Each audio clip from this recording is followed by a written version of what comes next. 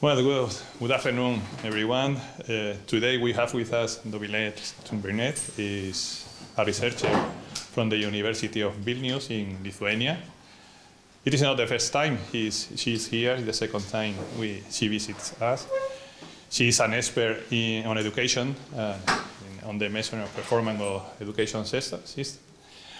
She is going to speak about that today, so we are ready to. Today I will present my research as 3 papers, but these papers are more like application of operation research methods in education. So, yeah, 3 parts, 3 different papers, and yeah, future research directions. I have one video what is Lithuania, because not everybody knows where is Lithuania and what is Lithuania. It is so small country, but today I don't show that video because it takes time. So I think after this presentation I can share with you this presentation with a PDF, and if somebody would like to know more about Lithuania, could just press and to watch that video. I am working at Vilnius University. It is a very old university in Europe, and I think it is the best university in Lithuania. And how I said, I defend my PhD thesis in informatics, that in the Data Science and Digital Technology Institute, and now I'm in philosophy faculty, but in the Data Science and Digital Technology Institute we have a quite big research group on optimization, also on operation research. If somebody would like to come and visit Vilnius University, you are very welcome.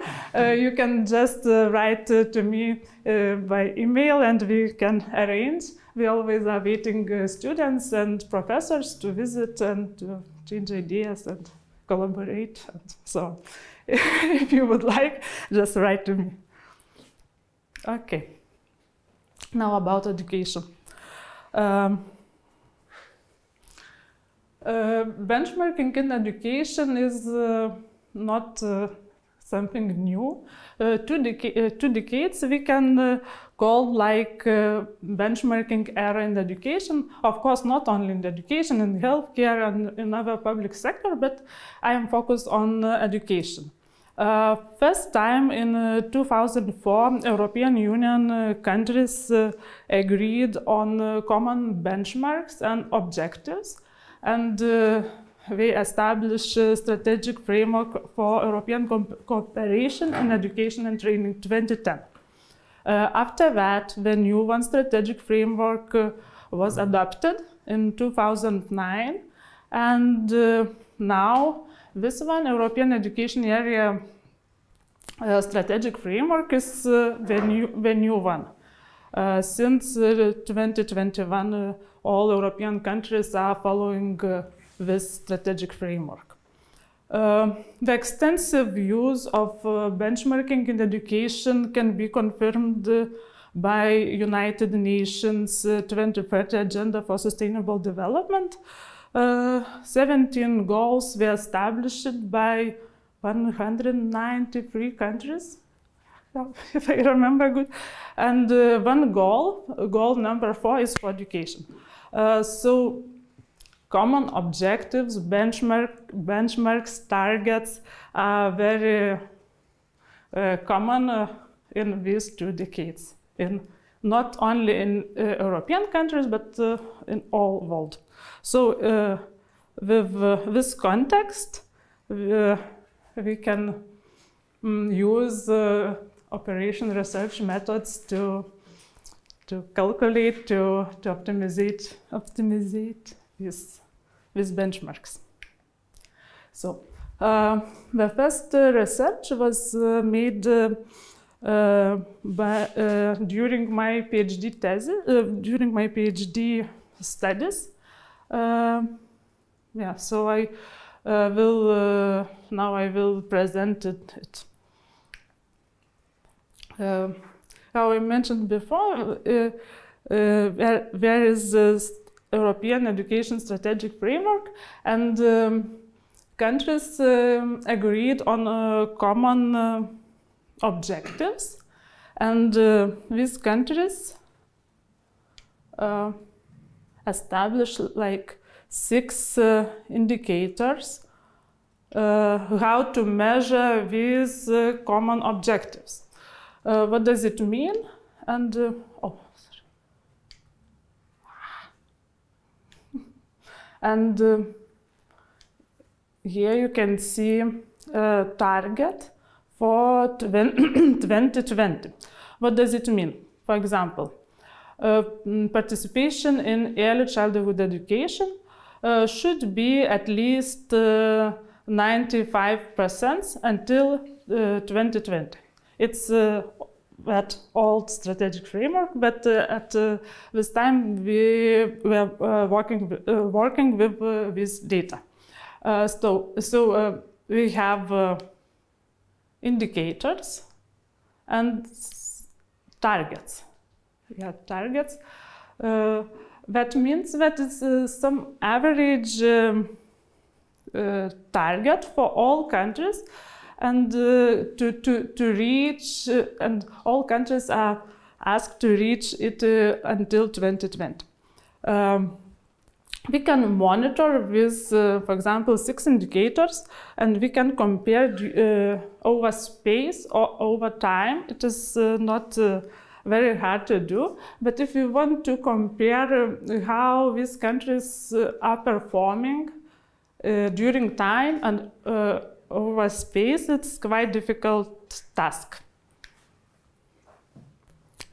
So in my PhD thesis, I proposed some methodology how to construct composite indicator. Composite indicator is like you can measure or you can rank according a lot of indicators, and you have only like one indicator like a result of this. Composite indicators are very common instrument to measure some social phenomena, we can say. And the idea was to propose methodology how to construct composite indicator. Here you can see composite indicators. Profile is like that web graph that I showed before. So we have 4 stages. We select indicators, we treat indicators, and if we need, we normalize data.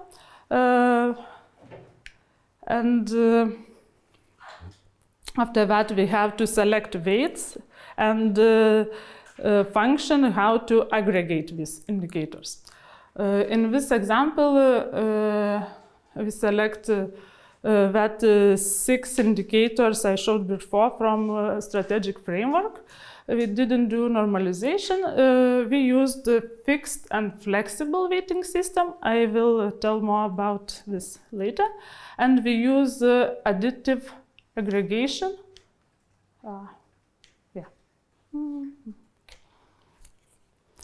So the main problem to construct composite indicator is how to select weights and how to select aggregation function.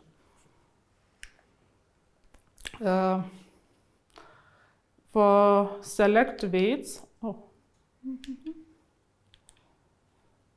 for select weights and aggregation function, we have a lot of methods. Here are only a few. And what we test in this paper. It's a fixed weighting system. Fixed weighting system means that weights are uniform across countries, and flexible weighting system is that can be different weights for each country.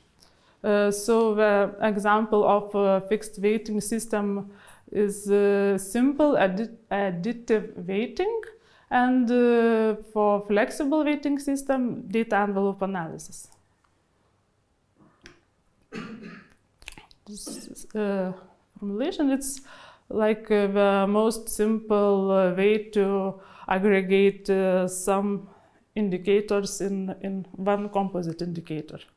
We have uniform weights, W, yeah, that is attached to indicator, and it's like additive. So we aggregate indicators in the most simple way. It's fixed weight system. And flexible weighting system could be like data envelope analysis, when we optimize each country performance, and in this way weights are different across countries to get the maximum value of performance. When we construct composite indicator, we don't have inputs, what is common in DA model. So we use benefit of doubt model, and we don't use inputs. The inputs are like equal for 1. So the main difference between fixed and flexible weighting system is that in flexible weighting system, weights are endogenous and may be different across countries, and in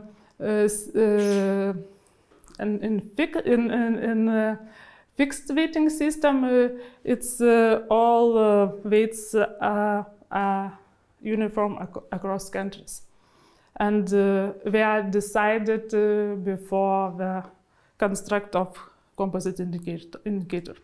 So the fixed weighting system method is oriented to performance assessment, like control and DA. The composite indicator constructed based on DA, it is focused on performance management, like improvement.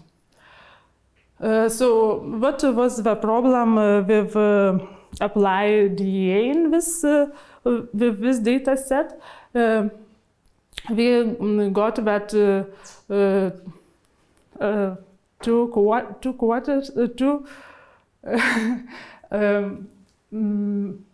66% of countries was efficient. So when we have a lot of efficient countries, that results equal to 1, we cannot rank countries because 66% have the same measure. And other problem was that we had 6 plus 2 indicators. We have at all 8 indicators, and a lot of indicator was weight was equal to 0. That means that these indicators were ignored in the composite indicator. So what we decided to do to add weight restriction to increase discrimination power and to ensure that all indicators will be in that composite indicator. Here you can see 3 types of weight restrictions. Equal pure weights, like when equal weights between all indicators. We use this one, and the last one is A are the first type restriction that is incorporate indicator. So what we got that saw model that fixed weighting system model with equal weights gives exactly the same ranking as the model with equal pure weights, with equal weights between indicators. So we can see that this confirms the possibility to use DA models for constructing composite indicators as an alternative for traditional fixed weighting system. And we proposed to use this sigma coefficient, like the new type of weight restriction that allows to depart from fixed weighting system to flexible weighting system. With this formulation, we can move from a fixed weighting system to flexible weighting system. We can choose a value of sigma from 0 to 1. Yeah, I will show the example. When sigma equal 1, the DA model corresponds to formulation with equal weights for all indicators. That is on the left side. And when this parameter equal to 0, the least restrictive case corresponds to the DA model without weight restriction. So we have a wide range of results. In one side, in left side, we got results same like fixed weighting system, and on the right side, we got results like DA without weight restrictions. And we can choose that sigma value between 0 and 1 and have that flexibility of what we want to have, what we need to have. So conclusion from this paper was that DA model with weight restriction and new flexibility parameter allows transition from fixed weighting system to flexible weighting system, and yeah, that was the main idea. Okay, we can move. The second paper was also in the education area, and this time we also working with the same education and training strategic framework, but we try to evaluate performance during time by using Malmquist index. So the objective of this study was to assess the evaluation of performance of European countries in the period from 2006 until 2015. The framework was based on the construction also of a composite indicator, yeah, and evaluation of performance change over time was done using global Malmquist index, and an innovative formulation was proposed to estimate performance against a non-convex meta frontier. Okay, I will. I think these formulations you understand more than I, so I just show for you, and yeah. The original formulation of Malmquist index does not satisfy the circle property. That means that values of index between the time period t and t plus 2 cannot be received from values of productivity index between t and t plus 1, as well as t and T1 plus 1 and T plus 2. And we have 3 periods like T, T1 and T2. We used the concept of meta frontier that envelopes all data, that assumes that each period P has its own best practice frontier TP, but there is also is a meta frontier TM, which envelopes all individual period frontiers. Proposed a global Malmquist index.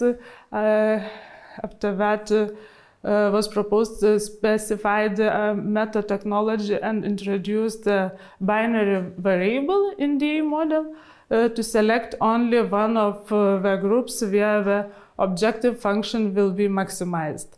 And we proposed the use of mixed integer linear programming formulation to evaluate the performance of unit key against the non-convex meta frontier of technology TM.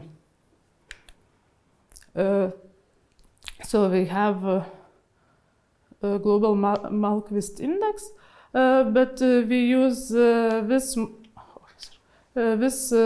model to estimate the efficiency, and global Malmquist index could be decomposed as it is done.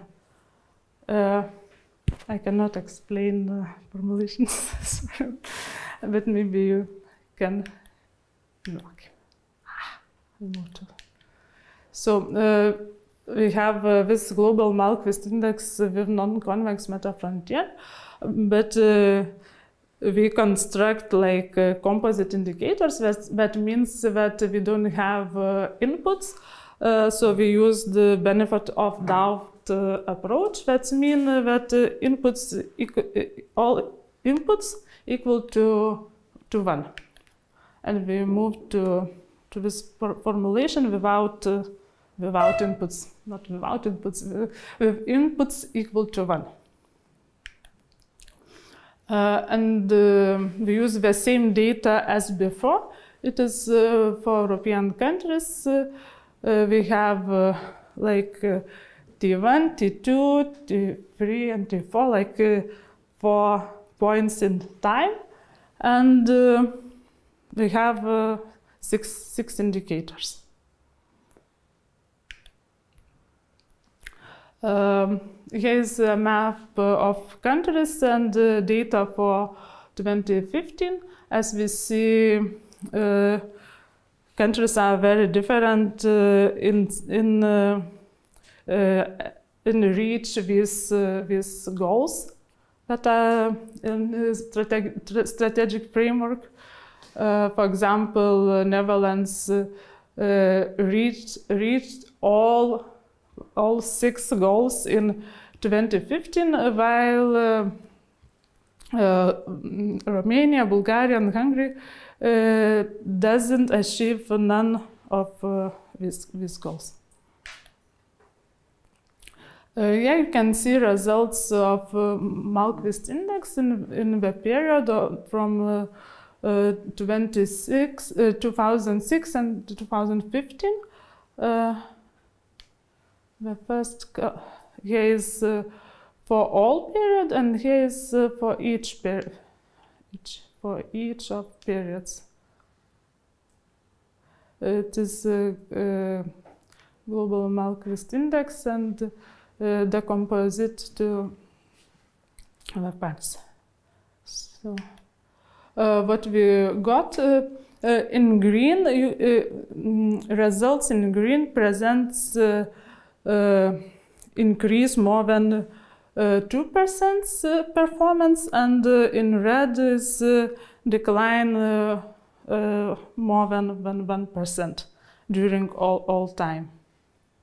So the best results can be seen in Bulgaria, Germany, Greece, Latvia, and Portugal. We were at the bottom in the beginning at the 2006, and we put efforts and go up. The war situation is for Romania. It was increased and after that decline, and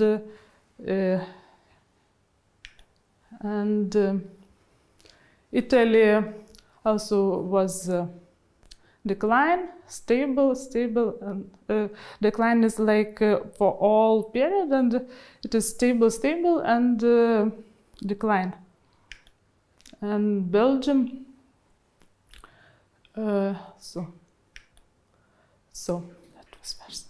And the last paper, the new one, is we wanted to show before these two papers was about effectiveness, if we called in this concepts, when we don't have inputs, only outputs. And in this paper we wanted to compare efficiency and effectiveness. So efficiency is doing things right, and effectiveness is doing the right things. Both concepts are very important for good managing. The objective of this study was to estimate the efficiency and effectiveness of education systems from perspective of equity in European member states. The conceptual framework was proposed to estimate performance in relation to educational inclusion and fairness. The evaluation of performance was done using the approach based on the direction distance function model, and the application focused on all key stages of education. But today I will present results only of primary education due to lack of time, and primary education is like the first step in formal education where segregation could start.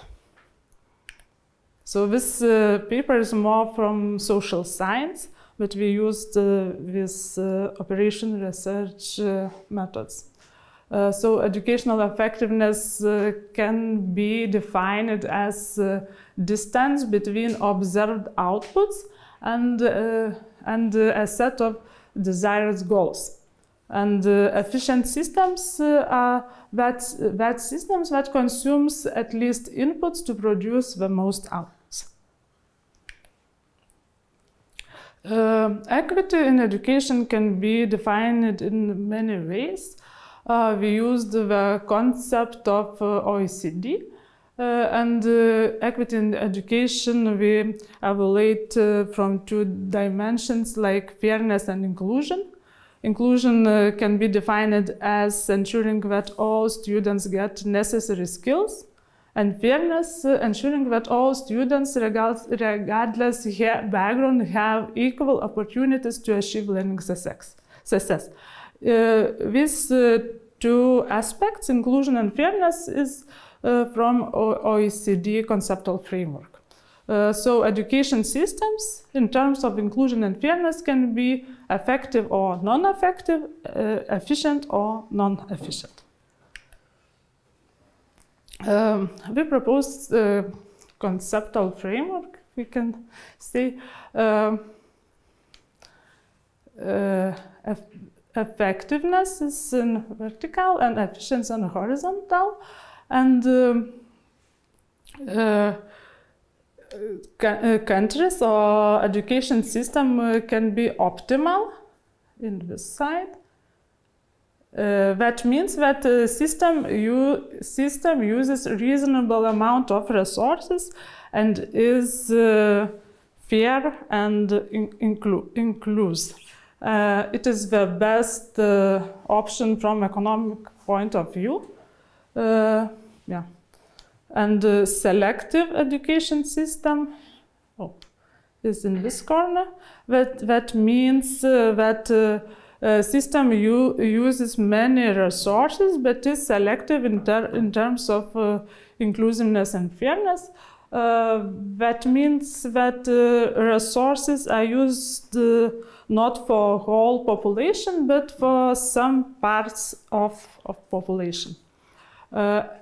Excessive education system. The system uses many resources and is inclusive and fair. That means that countries use a lot of resources and is fair and inclusive.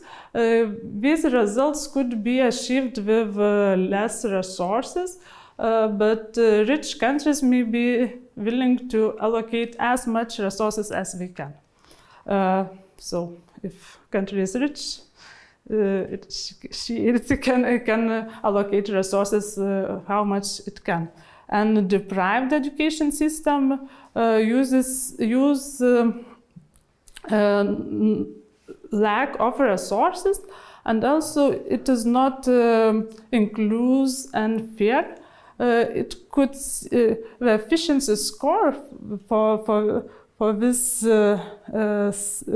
side of countries, it looks like good, like efficient system, but it lacks equity.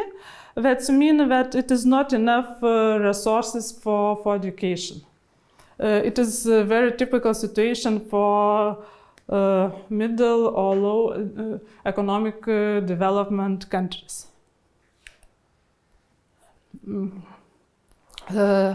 So in this research we have outputs that are desirable and undesirable.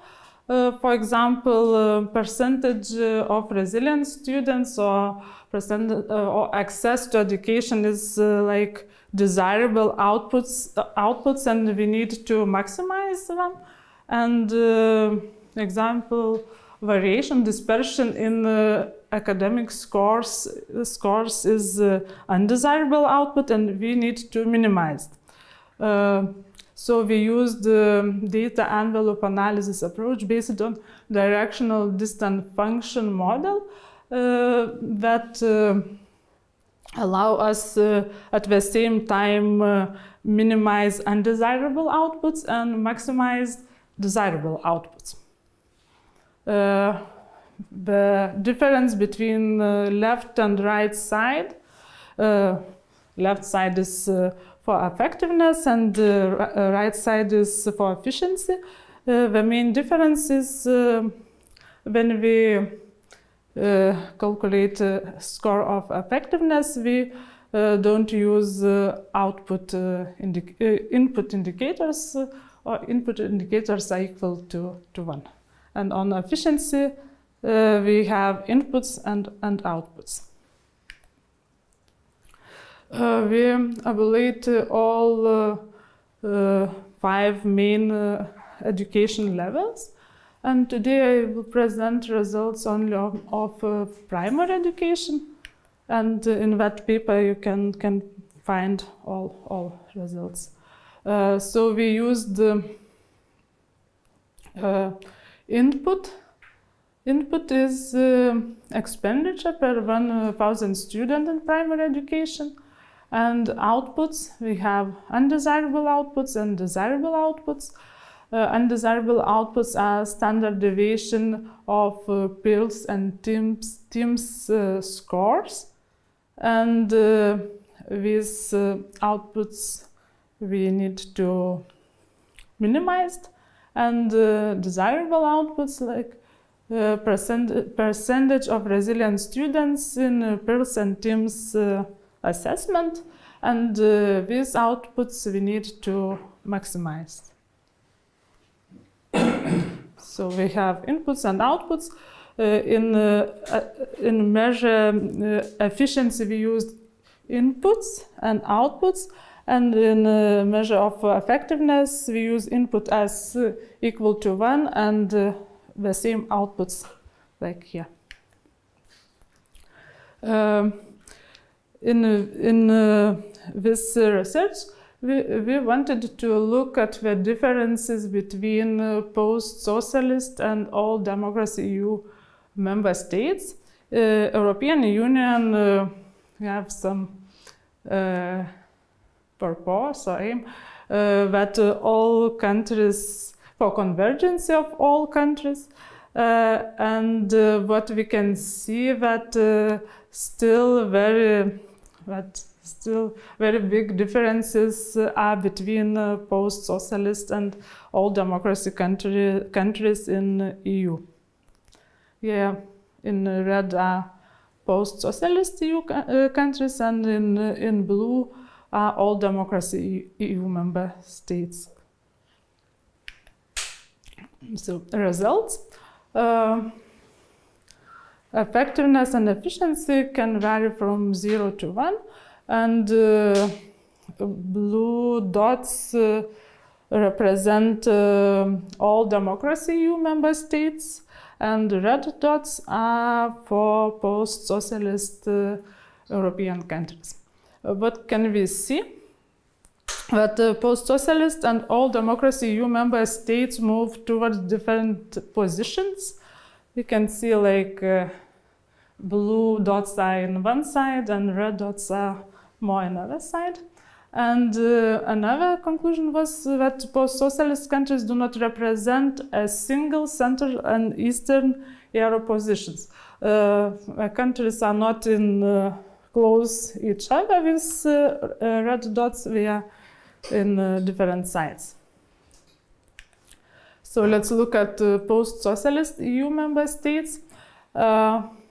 We got that Bulgaria and Hungary are in a deprived education position in this right corner.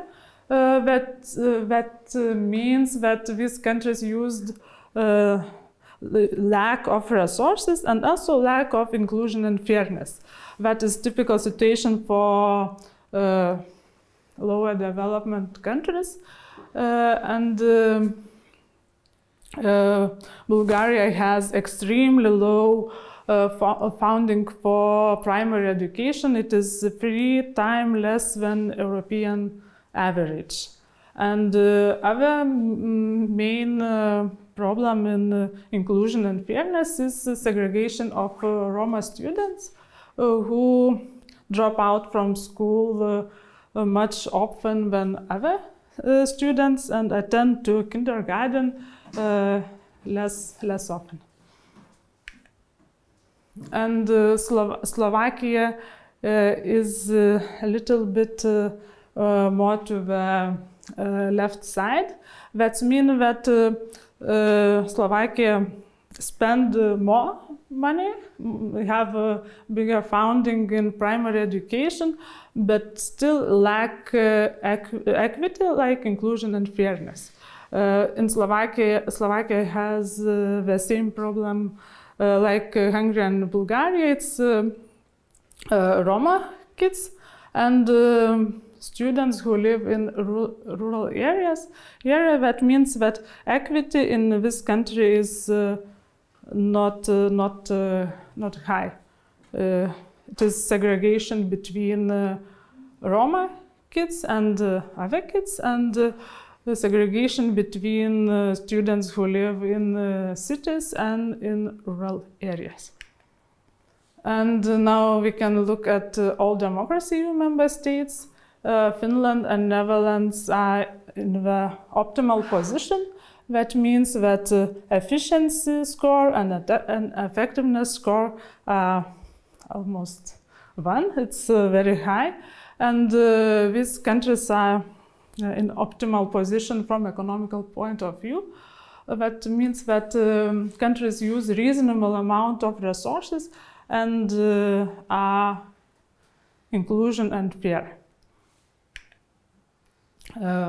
In other side, another corner from Netherlands and Finland, we can find France. France can be assigned an intermediate position between selective and excessive system. That means that France used quite a lot of resources for primary education, but still lack of equity. And conclusions. Post-socialist and all democracy EU member states move toward different positions for ensuring equity in primary education, and post-socialist countries demonstrate high efficiency with lower level of effectiveness comparing to all democracy EU member states. But that efficiency is not due to some good political measures, but it is due to the lack of resources for education, for primary education in this example. And post-socialist countries do not represent one single group of Central and Eastern Europe position for ensuring equity in primary education. So social segregation and minority education became one of problem issues in post-socialist countries. And so that was 3 papers.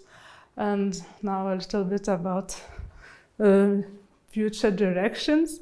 Now we are working with that new strategic framework that started since 2021, and we collaborate with Jose and Imna, and we try to set country-specific targets that are attainable and represent best practice following benchmarking approach based on the indicators declared in that new strategic framework.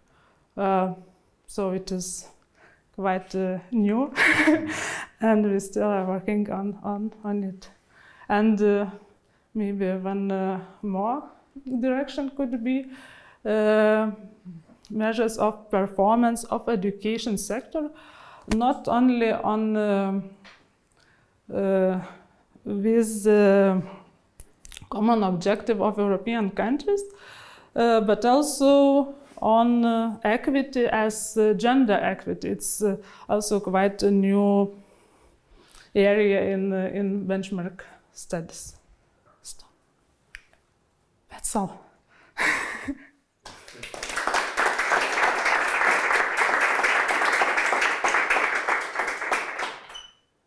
Questions? I have a question about your last paper. I don't understand quite well the input you have used. Input is money. Yes, but input is supposed Input is expenditure per 1,000 students in primary education. It's one indicator for primary education. And why are you assuming that a smaller expenditure is better? Small expenditure is better. If it is an input, smaller expenditure is better. Yeah, but when we have efficiency and effect, if we would have only efficiency, we would say that if it's efficient, that means that a smaller amount of resources of money is better. That we can see only one part. But when we add effectiveness is without input. When we can see is it equal or not equal, we can see other side, like not only from money side, like, but we can see does the country reach the goal, like can country that education system with this money have equal education system. When we have 2 dimensions like effectiveness and efficiency, we can add another. Yes, I understand that when you are measuring effectiveness, you are interested in having a big value for the input, but I don't understand that in an efficiency. For efficiency, why we use money? No, not why you use money. What you are interested in reducing the money you spend for the.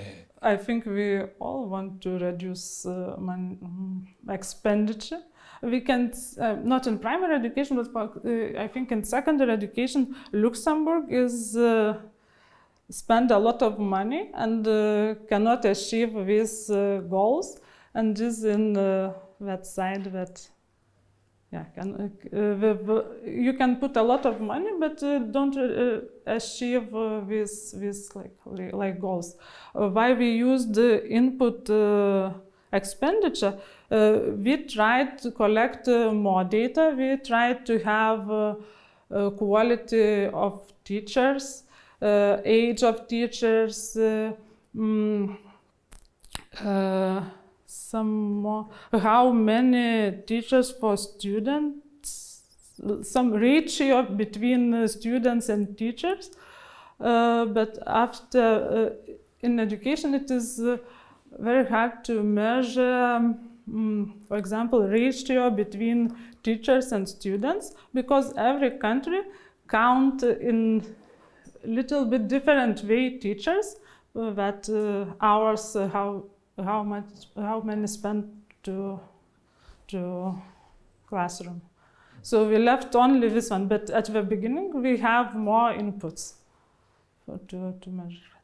I think that she means that if you get the same results with less money, you are more efficient, and that your goal is to reduce spending money. But if you get the same results in maths and all the things they measure with less expenditure, maybe you are more efficient using this money. But not that your goal is to reduce the money you spend in education. I guess that this is the idea. Yeah, the best. It's difficult that you tell someone you have to spend less money in order to be more efficient. Yeah. But in any case, okay, thank you. More questions? I have one curiosity, general curiosity. One general curiosity. When we carry out the application, we do know it very often, but when we do it, we have the impression that the results are very unrealistic. For example, when you are setting targets are always very demanding. My question is, do you feel the same when you do your applications? Do you? What? I cannot understand fully. You don't understand my question? Not fully understand. Can you repeat? When we use real data for application, for example, we are setting targets, we sometimes have the impression that the targets we set are very unrealistic, very demanding. My question is if your experience is the same. Yeah, it is the same, and sometimes and what can we do to avoid that? Yeah, it is when it is just producing some goods, like it is very clear, but when it is some social phenomenon like education, and you can get that target, but you can understand that it's unrealistic and you cannot achieve it. So yeah, but what can we do with that? I don't know. But yeah, we have to think about that. So, no more question. That's all. Thank you. Thank you.